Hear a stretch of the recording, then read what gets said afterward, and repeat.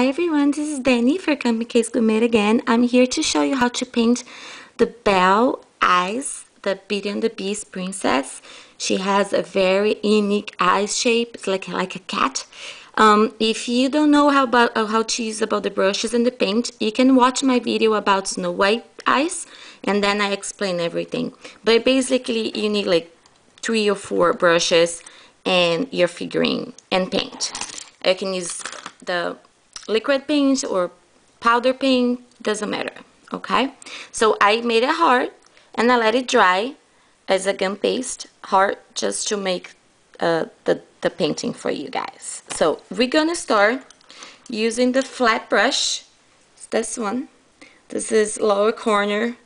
It's American Painter actually, number 2. Then I like to use it. You always dip a little bit in the water just to make the brush start getting very soft, and you're gonna get white. We start the white, and you're gonna make the shape of the eyes. Here we go.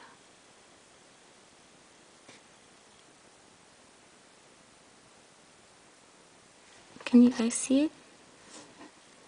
I hope you can see it. Here we go.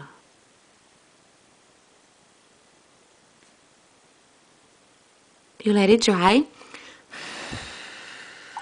a little, and then she has green eyes, so you can use the back of your brush to dip in the green, light green, and to make the little ball her eyes.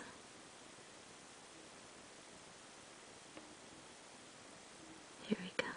And the same the other side.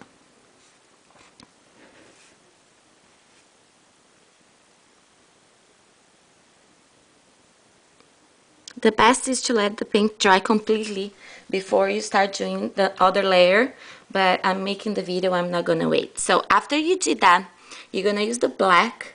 I'm dipping the bottom of my brush again. I'm just trying to show you guys how to do without buying a bunch of stuff. And you're gonna do the black inside the green. Here we go. And the same to the other side.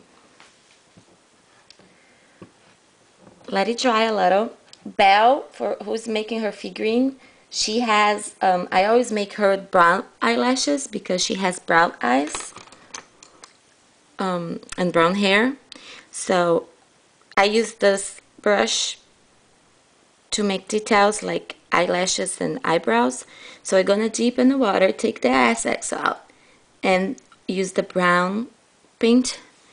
You probably gonna need to have your figurine to know, so the nose will be here and the space between the eyes and the forehead will be here. So what you do, you just place and push. I just need a little bit more. Place and curve. Place and curve. It's easier when you have the figurine, so you know exactly where you're gonna be. Here it looks weird, but it's the same way to do it. Just remember to keep the eyebrows at the same position. They cannot be one up here and one down there, okay? So using the black again and this liner brush, you're gonna do the contour of her eyes. So she has a very catty eyes, so you do like this. Very carefully, and you do the other side a little bit. Oops. I was looking at the drawing and dip too much in the paint. Here we go. And just here you kind of push a little. Here we go. And then the eyelashes.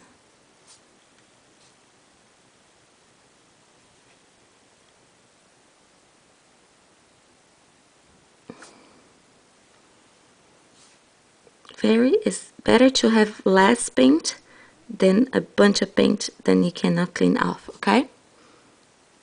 And the other side, the same thing. So I'm gonna turn around because it's easier by doing the same thing to the other side.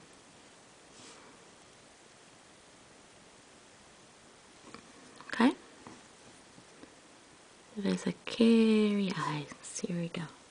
And then the eyelashes. So now we have some details. Then we can have it. For example, if you want to make a detail on her green part of the eyes, you get a darker green with the same liner, and you're going to just do a little circle underneath to give a dip of her eyes.